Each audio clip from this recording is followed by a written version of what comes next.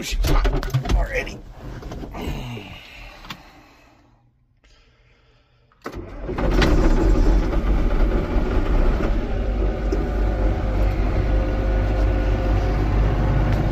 Big old puff of smoke.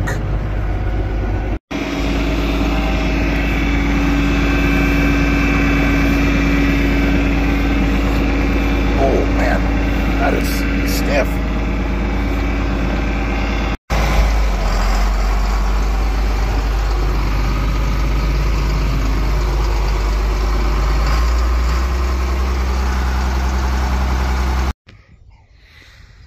Well, I had a plan. Thought I had a good plan.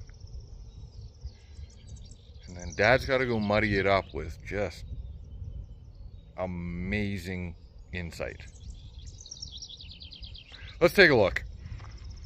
Actually, before we take a look, if you're new to the channel, maybe this is your first video or some of the first few, you might not know, but last September, during harvest, we had a field fire. My header, my MacDon FD 135 header, had a bearing fail at the front canvas, and it got hot, and it started the header on fire, and that also started a field fire. There's a video of it on my channel. Hopefully I remember to put it here, there. I don't know. We've always carried some water on the combines. Usually there's at least 2 jugs, like we got these 20-liter jugs. Usually at least 2 of those on each combine. There's also a fire extinguisher on everything. We kind of said, well, you know, if we can't get it under control enough, usually we'll do a couple laps of it with the disc. We had 2 days all last year where we didn't have the disc in the field, and that was obviously one of the days. So my thought was, hey, let's make a firefighting kit for this guy. I'm thinking a rear mount might be pretty good. You get looking in here, and not a lot of good stuff to bolt onto. Like, I might be able to bolt onto that. Nothing good on the bottom, and like, it's gonna have to sit there. I don't know about that. And so I have a flat 500-liter tote. Was thinking it would fit there. And then thinking, oh, maybe even that flat, we might be able to get it in here and turn sideways. So that's an option. Here's an option I like too, is putting a skinny 500 in here. Just build a little platform. Also intriguing. So I'm here just measuring everything up. Dad goes, oh, what you up to? Putting a firefighting kit on there. Oh, well, maybe, why don't we just make a skid and you can put it on my my service truck? And I said, well, I like to have the idea of having the water like in the field at all times. And he goes, that's a good point. You know, and the odds that the grain cart is close by is almost a certainty. But he goes, well, what if we were to say something shifted and we lost control of fire? Then we have, not normally this tractor, the Delta Track, you know, $500,000 tractor, and the grain cart get cooked. And grain cart's only, I don't know, $60,000. I said, well, that's not very appealing. Now, there's a catch-22 here, is that we're trading a little bit of response time for a lot of speed and flexibility later. And keep in mind, I still might do something on that just in case. Whether it's even just mounting, I don't know. Maybe I do something, just a small one on that, Maybe I make an electric pump. I don't know right now. So we've got exactly 7 feet, well, 7 feet and a 1/4 inch there. And come on.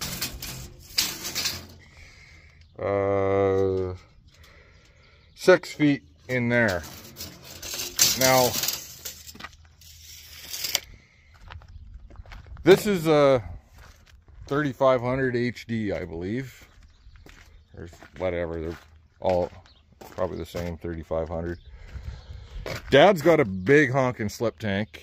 I think this one's like 1200 liters, but he's got duals. He's got a flat deck, and usually we have our def tote, a 500 liter tote, skinny tote, butted up here. So like, what's another 1,000 pounds really? Well, this is about as good as it's gonna get today. And I'm kind of getting to the point where I'm liking where it's going. So I've got a hose reel. It's a 1-inch fuel hose reel. It's gonna mount here, and it's got like, can't remember if I ordered 33 or I think I ordered 50 feet. And a little fire nozzle for the end of it. My spool showed up yesterday,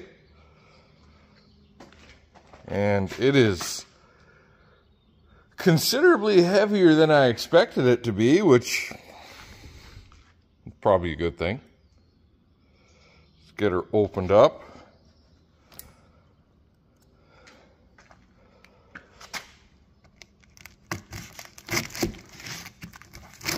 I stand a 0% chance of lifting this out with one hand. Well, there it is. That I didn't want at all, to be honest, because over here, I get the Arctic ones. Otherwise, all they do is they just keep clicking. Below about -23 seems to be the sweet spot there. Or not sweet, but the critical point. Got a few things figured out. A few things missing. Not out of the package. Just, I know for a fact I had them laid out. I had it laid out here. Might have migrated into that pail over there. I'm not sure. I had a cam lock and whatever else. I did find a chunk of hose I didn't find earlier. I thought I had more of that though, so I probably still need to get some more. But we'll try and utilize all the fittings we can.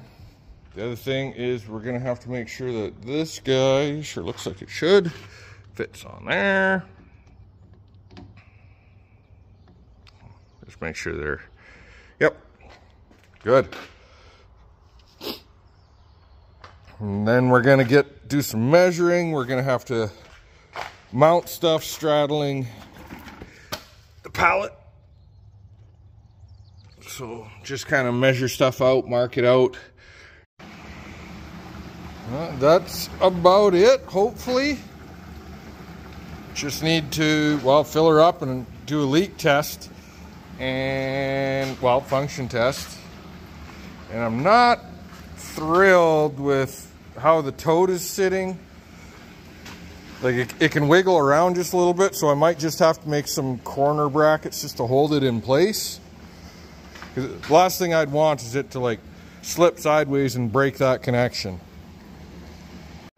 So in a perfect world, what I would really like to do is to be able to leave that back valve open all the time. This guy in the on position, and this guy closed. That is closed. And then ideally choke in the right spot. Maybe once we get figured out how to use it, I might even write some instructions here. The other thing I thought of kind of after the fact, and I can probably tee it in, maybe, I don't know. I know there's a thing you can get for injecting like a foam. I don't know if it's going to work or not, but, or you can maybe even mix the foam into here. Hey, there's an idea. Anyhow, I want to be able to pretty much just rip the cord and run with the hose. Not have to worry about anything else once you're there. So when we get to function testing, this is something I'm a little concerned about, is this breather. How much it can actually breathe. I might just drill a bigger hole down the middle there. Might just do that. Or a couple off to the side. I don't want it to collapse upon itself.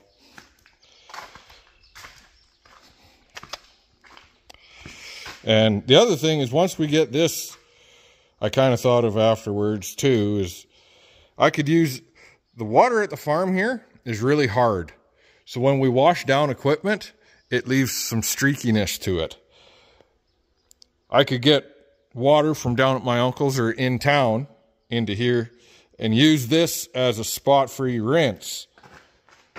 So I should plumb like a garden hose connection, like a T and something, somewhere, maybe, I don't know.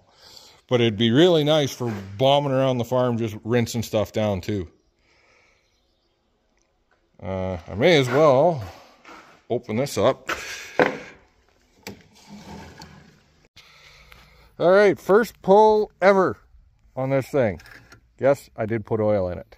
Yes, there's gas in it. Yeah. Oh yeah. Choke that way maybe?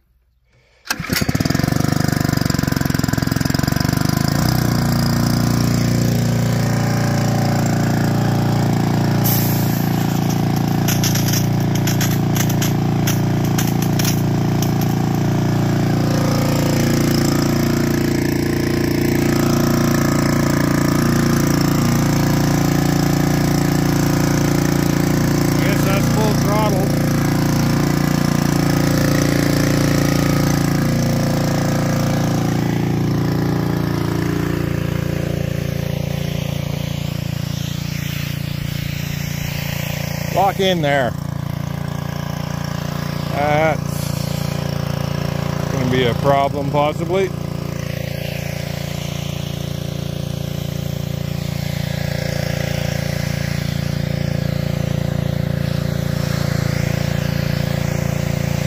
Looks pretty good.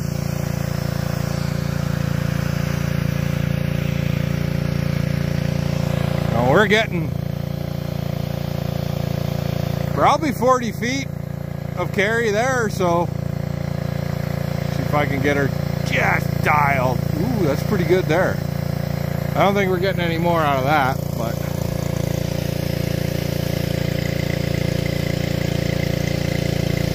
if I get her arced right, yeah, 35, 40 feet. This thing needs a wash anyways. Well, she's not, like, don't get me wrong, the 2-inch is way better.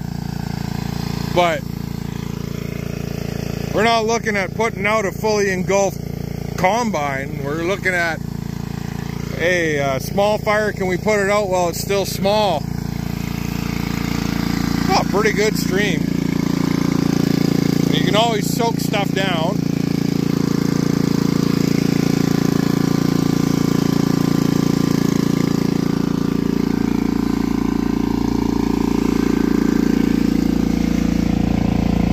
Not collapsing, which is good. Where's my markings? We're at 300. I'm going to say there was probably 525 in it when we started. Oh, there it is.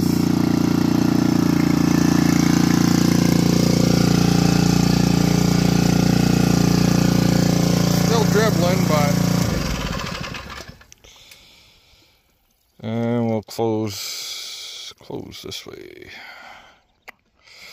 So we're just shy of 14 minutes of runtime at full tilt. Honestly, I'm pretty pleased with it. And I did drill out some holes on the top here earlier, just because, on the backside there, just so I could breathe a little better. Tank didn't collapse at all. So 500 liters in, well, 125 gallons, roughly, right? Yeah.